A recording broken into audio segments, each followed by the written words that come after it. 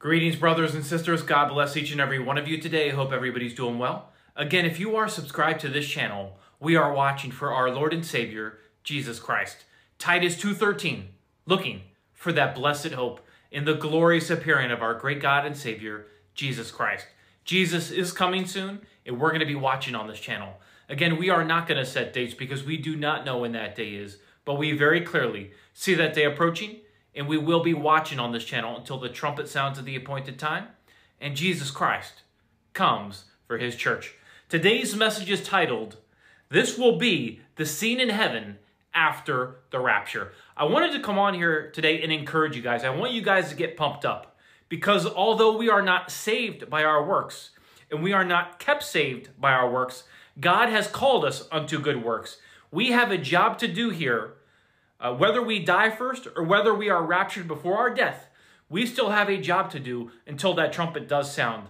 In the book of Ephesians chapter 2, verse 8 to 10, the Apostle Paul says, "For by grace are ye saved through faith, and that not of yourselves. It is the gift of God, not of works, lest any man should boast. For we are his workmanship, created in Christ Jesus unto good works, which God hath before ordained that we should walk in them." In the book of Titus, chapter 3, verse 5 to 7, the Apostle Paul records the following: "Not by works of righteousness which we have done, but according to his mercy he saved us, by the washing of regeneration and renewing of the Holy Ghost, which he shed on us abundantly through Jesus Christ our Savior, that being justified by his grace, we should be made heirs according to the hope of eternal life." And in the book of Romans chapter 4, verse 6 to 8, the Apostle Paul records, "Even as David also describeth the blessedness of the man unto whom God imputeth righteousness without works, saying, Blessed are they whose iniquities are forgiven, and whose sins are covered. Blessed is the man to whom the Lord will not impute sin." So the word of God makes it very clear. Although we are not saved by our works, and we are not kept saved by our works, it's all about what Jesus Christ did for you on the cross of Calvary. Faith in that finished work. The blood that Jesus shed for you on that cross at Calvary. That's what saves you. So we're not saved by our works, and we are not kept saved by our works, but we are called unto good works. But I want to pump you up today. I want to encourage you that we need to be about our Father's business more than ever before right now, because I want to talk about the scene in heaven after the rapture, at the Bema, the judgment seat of Christ. But first, I'm going to talk about two judgments that are coming. So there's the Bema, the judgment seat of Christ, which will occur after the rapture of the church. And then there's the great white throne judgment, which will be at the end of the 1,000-year millennium. Now, first, where can you find the great white throne judgment? When you go to the book of Revelation chapter 20, verse 11 to 15, we read the following: "And I saw a great white throne, and him that sat on it, from whose face the earth and the heaven fled away, and there was found no place for them. And I saw the dead, small and great, stand before God, and the books were opened. And another book was opened, which is the book of life. And the dead were judged out of those things which were written in the books according to their works. And the sea gave up the dead which were in it, and death and hell delivered up the dead which were in them, and they were judged every man according to their works. And death and hell were cast into the lake of fire. This is the second death. And whosoever was not found written in the book of life was cast into the lake of fire." So this great white throne judgment will be held at the end of the millennium. Now, who's going to be judged at the great white throne judgment? Well, it's going to be the unsaved dead of all time. All the unsaved that have ever lived will be there. Satan, the fallen angels, and those who become believers during the millennium. So that will be the great white throne judgment at the end of the millennium. Now let's talk about the judgment seat of Christ, or the Bema, where believers will head following the rapture of the church. Now, why am I saying this will occur after the rapture of the church? Well, in the book, first I'm going to start off with the book of Revelation chapter 4, verse 1. This is a picture of the rapture of the church. "After this I looked, and behold, a door was open in heaven, and the first voice which I heard was as it were of a trumpet, talking with me, which said, Come up hither, and I will show thee things which must be hereafter." So this is the rapture in Revelation chapter 4. verse 1. And then look at what it says a few verses later. When you go down to verse 10 and 11 of Revelation chapter 4, we read, "The 24 elders fall down before him that sat on the throne, and worship him that liveth forever and ever, and cast their crowns before the throne, saying, Thou art worthy, O Lord, to receive glory and honor and power, for thou hast created all things, and for thy pleasure they are and were created." Now, a lot of those who study end times eschatology will agree that these 24 elders falling down before him that sat on the throne and cast their crowns before the throne is in reference to the Bema, the judgment seat of Christ, which happens after the rapture. So in Revelation chapter 4, verse 1, we see a door open in heaven, and we see a picture right there of the rapture of the church. And then just a few verses later, we see this scene in the throne room of the 24 elders falling down before him, casting their crowns before the throne. And then we know in Revelation chapter 6, the Lamb, Jesus Christ, opens the first seal. So in Revelation chapter 4, we know the church is caught up to heaven at the rapture. All right, and there's a throne room scene, leading up to Revelation chapter 6, when the Lamb opens the first seal. So this Bema, this judgment seat of Christ, will occur before the Lamb opens the first seal. So we talked about the great white throne judgment, which will be held at the end of the millennium. Now let's talk about the Bema, the judgment seat of Christ. So the Bible speaks of a special judgment that God will hold for believers only. It is known as the judgment seat of Christ, or the judgment seat of God. You know, in the book of 2 Corinthians chapter 5, verse 10, the Apostle Paul records, "For we must all appear before the judgment seat of Christ, that everyone may receive the things done in his body according to what he hath done, whether it be good or bad." And in Romans chapter 14, verse 10, the Apostle Paul records, "But why dost thou judge thy brother? Or why dost thou set it not thy brother? For we shall all stand before the judgment seat of Christ." Now the Bema, the judgment seat of Christ, this is not a judgment to determine who will enter heaven. The sins of believers will not be an issue at the judgment seat of Christ. They have already been forgiven. Therefore, the judgment seat of Christ is not designed to punish believers, but rather to reward them for their faithful service. All of us will give an account of what we have done after trusting Christ as Savior. Therefore, the judgment seat of Christ is a judgment of believers' works after salvation. Now, where do you get this word Bema from? Well, the judgment seat is known as the Bema. That's the translation. The word is also translated court or tribunal. Folks, I want you to think of this. The Bema is a tribunal for rewards. In the large Olympic arenas, there was an elevated seat on which the judge of the contest sat.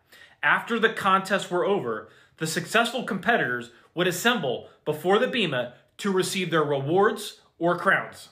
The Bema was not a judicial bench where someone was condemned. It was a reward seat. Likewise, the judgment seat of Christ is not a judicial bench. The Christian life is a race, and the divine umpire is Jesus Christ. After the race is over for each believer, he will gather every member before the Bema for the purpose of examining each one and giving the proper reward to each. So after the rapture of the church, when we're caught up to meet the Lord Jesus Christ in the air and he takes us to heaven, we will all stand before the judgment seat of Christ. And again, this has nothing to do with your salvation. If you're saved, you're saved. You're going to be in heaven, which is a gift in itself. It's a reward in itself. So the purpose of the judgment seat of Christ is not, again, to punish believers, but to reward them for their faithful service. Now, these rewards, after the rapture, when we stand before the judgment seat of Christ, the rewards believers will receive are called crowns. The New Testament highlights 5 of these crowns. So let's talk about these 5 Christian crowns. And I don't know about you, but when that day comes, I want to hear, "Well done, thou good and faithful servant." So we have the crown of righteousness. So I'm going to go over each one. The crown of righteousness, the crown of life, the crown of glory, the incorruptible crown, and the crown of rejoicing. First, let's talk about the crown of glory. Now, this crown will be given to faithful servants. So let's read 1 Peter chapter 5, verse 4. And when the chief shepherd shall appear, ye shall receive a crown of glory that fadeth not away. Those who have served Jesus Christ as elders and pastors in the church will receive their reward from God. Though they have often given thanklessly for their time and resources here, in heaven they shall receive a crown of glory. Next, let's look at the crown of rejoicing. This is also known as the soul winner's crown. In 1 Thessalonians chapter 2, verse 19, we read, For what is our hope, or joy, or crown of rejoicing? Are not even ye in the presence of our Lord Jesus Christ at his coming? Those who have won others to faith in Jesus Christ as their Savior will experience joy because these new believers are their spiritual children. Because others have been converted under their ministry, they are promised this special reward in heaven. Next, let's go to the crown of righteousness. This crown will be given to those who love his return, the return of the Lord Jesus Christ. In 2 Timothy chapter 4, verse 8, we read the following, Henceforth there is laid up for me a crown of righteousness, which the Lord, the righteous judge, shall give me at that day, and not to me only, but unto all them also that love his appearing. This crown will be given to all believers who long for the return of Christ. Throughout the New Testament, Christians are reminded to be watchful for the imminent return of their Lord. We must live active, vital lives as though we have 100 years until he returns, while at the same time live in anticipation and holiness as though he will return today. Next, let's go to the incorruptible crown. This crown will be given to those for victorious lives of purity. In 1 Corinthians chapter 9, verse 25, we read, Every man that striveth for the mastery is temperate in all things.